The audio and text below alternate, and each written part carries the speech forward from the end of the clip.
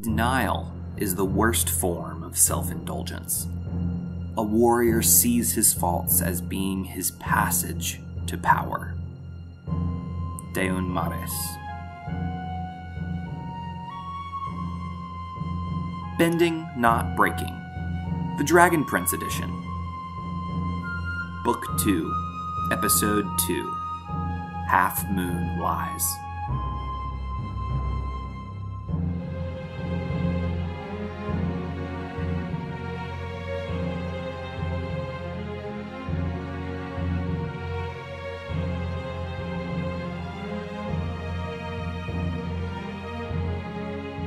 Welcome back to Bending Not Breaking. This is Ben Pruitt, your host for the Dragon Prince edition of Bending Not Breaking. We are so glad you're here, and I just want to thank you for listening to us and giving us this opportunity to talk about life lessons that we can learn from cartoons like The Dragon Prince and Avatar The Last Airbender and The Legend of Korra. And we'll see where else we venture in the future. I'm just really thankful that you're here, you're present. And I'm just hopeful that we can continue this wonderful journey together, at least through the end of The Dragon Prince, and then maybe into some more Korra, because Season 2 is got a lot to offer of Korra as well. And so, while I have you present and listening, I'd love to just welcome you to join our Facebook group, which is newly open to everyone. Please join us. It's Bending Not Breaking, and we talk about the show, we talk about the episodes that we have on the podcast, generally ask fun questions, regardless of whether you're a Patreon supporter or not. We'd love to have you join that group. Speaking of Patreon, you can also help our podcast grow and become more accessible to others by supporting us on Patreon. We've been very well supported by a few loyal patrons over the course of this pandemic year, and I just want to thank everyone that has stuck with us and given us this opportunity to lean into these wonderful things that we've been doing. I just appreciate everyone for helping us out. Again, you can find us on Patreon at BNB_pod. For now, though, I would like to transition into our episode. And we are talking about Episode 2 of Season 2, Book 2, if you will, called Half Moon Lies, through a lens of indulgence. And indulgence is a tricky word because it has this, negative quality to it where indulgence is like pleasure seeking and letting yourself enjoy pleasurable activities, whatever it might be, and generally it's to the point where it becomes harmful or not as good for you. So, resting, for instance, and taking a nap is something that we have an inherent right to. It is a radical act of resistance to the capitalist, cultivated culture that we live in to take a nap and rest. But some people would argue that, no, that's indulgent, that's harmful. You're losing production time, and that time is valuable. And so this indulgence thing there's a lot of judgment around what is indulgence and what is rest and what is simply pleasure seeking, but it doesn't cross into that negative category. And for me, I have found that I struggle with this just as much as other people do. And I am naturally a judgy person, and I'm, working on that, but humans are naturally judgy, and I've learned to accept that.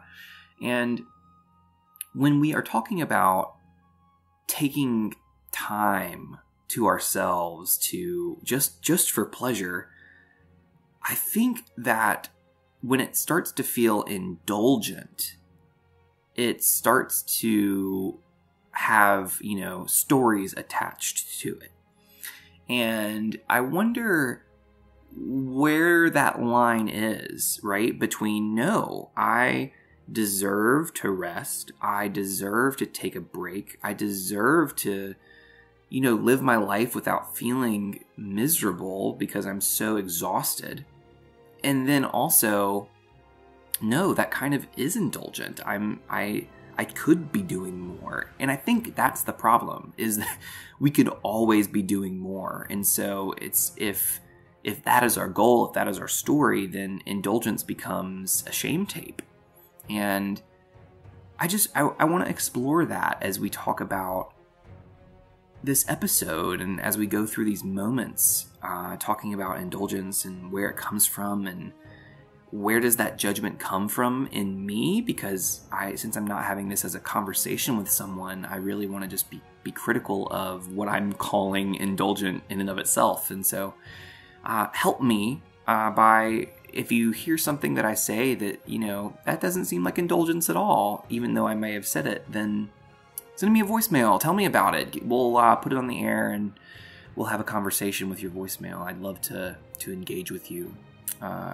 But for now, let's dive into this episode. But first, before we go into our top 5, we've got to do a recap. And by we, I mean me. So I'm going to do my best. And away we go. So Rayla feels like sleepy time and she's faking it, and then Soren's like, he tries to kill her, but Callum is in a very blasé way, tries to convince them that should wait till tomorrow and then fight to the death then. And then Claudia and Soren have this moment, and then they meet Zim over pancakes, and then Soren lies about dead Harrow, what a jerk, and then everyone talks about trust, and Callum romantically shows Claudia around the Moon Mountain, and then Soren zipline poorly, and then tries to kill Ezran, and then Callum whispers judgmentally about dark magic. Rayla's on to Soren and confronts Callum about it. They don't have that kind of trust yet. Oh my god. And then Rayla talks to Lujain, who is like, advice is like both yikes and kind of oof. And then Viren makes magic eye drops and yells at the mirror / himself with this little temper tantrum. And then there's an image in the mirror. And then the Moon Nexus date. And then there's Claudia tells Callum about Harrow. And then it's just really sad. Okay. All right, that wasn't 30 seconds, but there's a lot that I already cut a lot. I cut a lot from what I wanted to say. It's hard to get everything in 30 seconds. I say that every time. I should probably just be like, nope, and that's it. Thank you for listening to my recap. It was my pleasure. It's just never how I feel. Maybe, perhaps, me going into that rant after the recap every time is a little indulgent. I don't know. Ugh, there's your segue. But, okay. So now we're moving into our segment of our top 5 moments of the lens.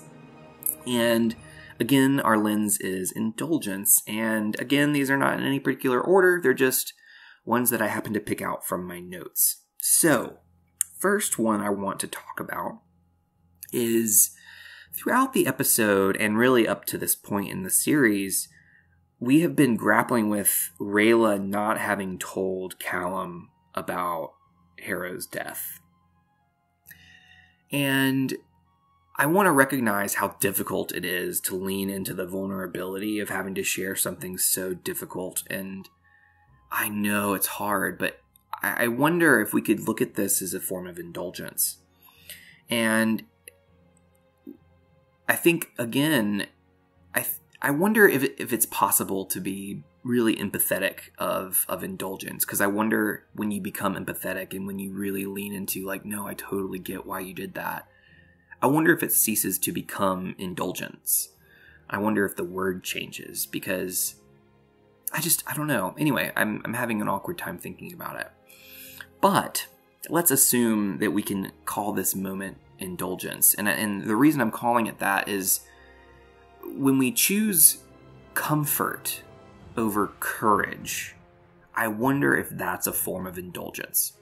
In the sense that it's pleasure seeking for ourselves so that we can avoid a difficult conversation, right? So that we can avoid making others feel pain or even ourselves feel pain, instead of having the courage to lean into that vulnerability and lean into that emotional pain and break the news.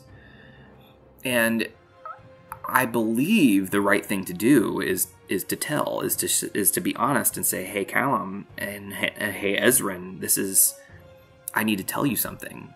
And I have absolutely been the person who has not who has indulged in my own personal comfort over that of the courage that I would like to exhibit in sharing what I believe is really important. And I think Rayla's been grappling with that for a long time, and I wonder if that is a something that builds. So I wonder if when we indulge in comfort over courage, I wonder if it becomes harder and harder to choose courage when we have given ourselves the opportunity to indulge in comfort. And so I'm curious about this, and I wonder if it's kind of a slippery slope fallacy kind of a thing where, oh, well, if you indulge once, then it becomes harder every time you do it. And I don't know. Part of me thinks that narrative feels right for me, and then other parts of it is like, no, I think that it just requires a change. And what we're seeing is Rayla grappling with that and learning how to navigate it. And, at the end of this episode, we see that she doesn't have the opportunity, or I guess that's not true. She had the opportunity a long time, but she never seized the day, if you will, and took that opportunity to tell Callum. Instead, Claudia had the opportunity to do that. When I think it would have been way more trust building if Rayla had done it a lot sooner.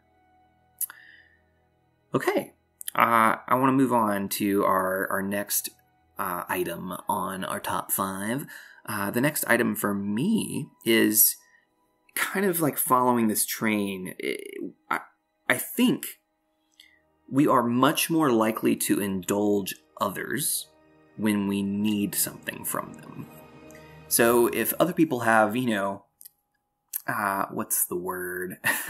Sometimes people have, they grind our gears a little bit. They do things that get on our nerves, or they do things that we put up with, and we don't really love what's going on. But you know what? When we need something from people, it seems like we're more likely to indulge in those characteristics. And I think that's what Claudia is doing with Callum in this episode. And honestly, I'm going to be real. This whole episode felt so much more sinister on this watch through because Claudia is clearly capitalizing on convincing Callum, and she's doing it through like leaning into the trust between them and their relationship. And it really feels like she just has learned how to manipulate people from Viren, and it's way more than I remember because she seems so innocent. She's like goes all hard eyes over Zim. She loves all the animals, and then she talks about like squeezing them to death. And it's just like, ooh, there's this darkness to Claudia that is.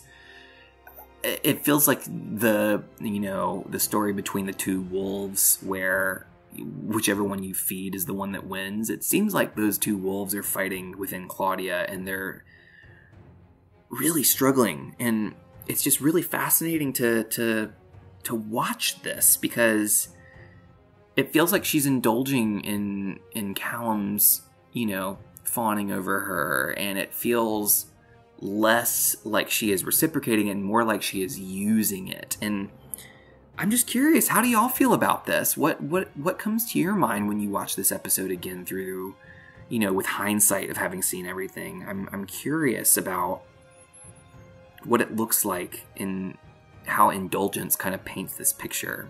I guess it's making me more critical, but I'd love to hear your thoughts.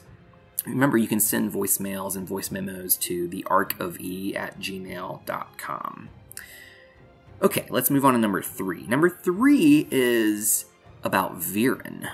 And Viren seems like he has time to indulge in figuring out what is going on with this mirror, while Claudia and Soren are doing the quote, dirty work of, not only attempting to kill the princes, but also like retrieving the egg. And it's just really interesting that when you have privilege and means, you can have more opportunity to indulge in the things you like indulging in.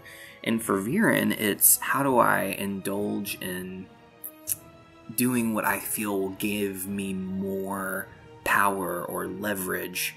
And I think that's what this mirror is for him. It's just such a powerful object. And I think that the reason I'm calling this indulgence is not, again, hindsight 2020, right? But I'm really capitalizing on this temper tantrum that Viren has at the end. And I'm calling it that because it might be more than a temper tantrum, but it's just a sign of indulgence that, like, when you are imbibing more than is good for you. And this is not just a pleasure for pleasure's sake. It's a pleasure that steps into the bounds of more than is good for you. And I feel like that's what we see. We see that tipping point where, it's one thing to do a puzzle, right? And to like really be curious about how to solve it. But then when you can't do it, it becomes mentally taxing and takes over our entire emotional landscape. And I think that's a sign of indulgence for me, right? Because you can have, like, for instance, there's a difference between really loving a piece of chocolate and saving it and holding on to it, and when you are ready to have this moment of bliss, you enjoy that piece of chocolate, versus you stuffing chocolate into your mouth again and again and again in order to not feel what you're trying to avoid, right? I think that those are two very different pictures, and I think there's obviously a middle ground in between those two things too, but it feels like this mirror could just be a puzzle for Viren, but it seems like there's so much hanging on it that he's indulging to the point that it is becoming a problem. And so that's my thought on Viren's indulgence. Now I want to move to my fourth point, which is Soren. And there's this moment where Claudia is with Soren and they're talking. And Soren accuses Claudia of, like, just enjoying herself and going on dates and doing all these things. And Claudia's like, "Are you kidding? You built a zip line." And he replies, "I had no joy in that." And I think I might be paraphrasing, but that's just a moment that is, one, for me watching, it's extremely comical, but it's also just really poignant because how true is this moment where this should have created joy, right? It's a zip line. You're going across a ravine. It looked incredibly fun, and it's not an indulgence for Soren. This was work for him. This was something that he was, like, struggling to do, and he didn't want to do it, and he did it anyway. He was being creative in the sense of trying to accomplish his role for Viren. And when we perceive this moment, it looks like, without our understanding and knowledge of what Soren is going through, it looks like, oh, let's build a zip line, it'll be fun, because that's how he pitches it. And I find that to be really tragic in a way, because I think the stories we tell ourselves help cultivate a more judgmental view of what others are indulging in, or frankly, not indulging in. Because what is fun for me is not necessarily fun for you. And even if we know a person really well, like Claudia and Soren do, we don't always know what's going through their minds and what's going through their heads. And when we assume, it becomes a problem. And I just wonder what it would be like to lean into those moments where people say, like, I took no joy in that. And if it truly seems like that's not a joke, let's not avoid that moment. Let's lean into it and say, tell me more. And I just think a lot of things could be solved if we leaned into things like that. Kind of a side note, I really also thought about talking about Soren's potential labeling his moment of wielding and flaring his sword at the beginning of the fight, at the very beginning of the episode, as indulgent, right? And Rayla's like, "So are we going to fight now?" And it's just one of those things where I wonder if that flare was indulgent or not. But that's kind of like, that's your little bonus indulgence moment. My fifth moment, my last one for the episode, is also, I guess, coming from the very beginning. And it's this moment where they started fighting, Rayla and Soren, and Claudia's like, what do I do? What do I do? And Callum just comes in at the very beginning here and just leaning on this trust he has between all of them in a very just blasé way, says, indulge me, trust me, indulge me, and if I haven't convinced you by tomorrow, you can go fighting again. And it's just that the amount of confidence that exuded from Callum, knowing that he knew them all so well that he could convince them that they were in the right. He had so much faith in Claudia and Soren and faith in Rayla, and I find that to be really beautiful, if not somewhat naive. And like, I really wish I could be like that. I just admire Callum for this moment and being so trusting of everyone, and that, yeah, I find it really endearing. That's my thing right there. Okay. We're going to take a short musical interlude, and then we will be right back for our Lens MVP and some gratitude.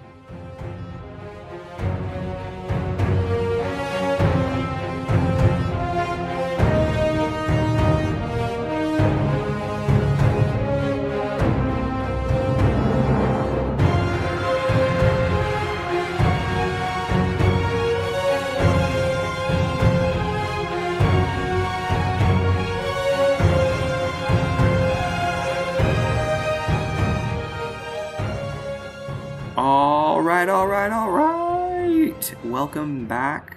We are glad that you are here, and I am glad that you are here because I get to, talk about cool things like the Dragon Prince, and theoretically there are a few people who are listening to me and enjoying what I'm talking about.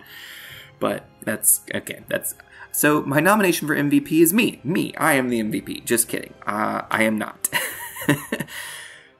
For indulgence, I do want to nominate Soren. And Soren, and it's not for any of the reasons I talked about earlier. I want to nominate Soren because he's indulging Viren in a way that is making him struggle so much, and it's preventing him from experiencing joy, and it really just makes me sad. And so I'm pouring one out for Soren and saying thank you for being this person who cares so much about his father that he's willing to indulge something so difficult. And I maybe thank you is the wrong word, but I see it, and I understand, even though I might make a different decision. I understand it and I get it, and I want to offer him this nomination for the MVP for indulgence. Whether that's a good thing or a bad thing, I do not know, but he's my nomination. If you have a nomination, I'd love to hear it. You can send us a voicemail at thearcofE@gmail.com, and we'd love to hear your nomination and potentially why. And if you send one in, we'll post it, and then we'll have a Twitter poll to see which one people prefer. Okay, let's move on to our final segment, which is gratitude. Now, remember, for those of you who are joining us, gratitude is this moment where we just take an opportunity to be thankful for a character, whether they are around the lens or not. It doesn't matter what the lens is. This is just about gratitude here. And so I'm going to be grateful for Lujane this week because she has taken the time to offer wisdom. She's comforted the Dragang, she's fed them, she's cared for them, and they're all just a little bit better for knowing her. Even though she's a little interesting around the edges, I think that they're all better off having known her, and I think I am too. So thank you all for indulging me by listening to this episode and joining me and helping me cultivate a little bit better of a world using the Dragon Prince. That's the goal.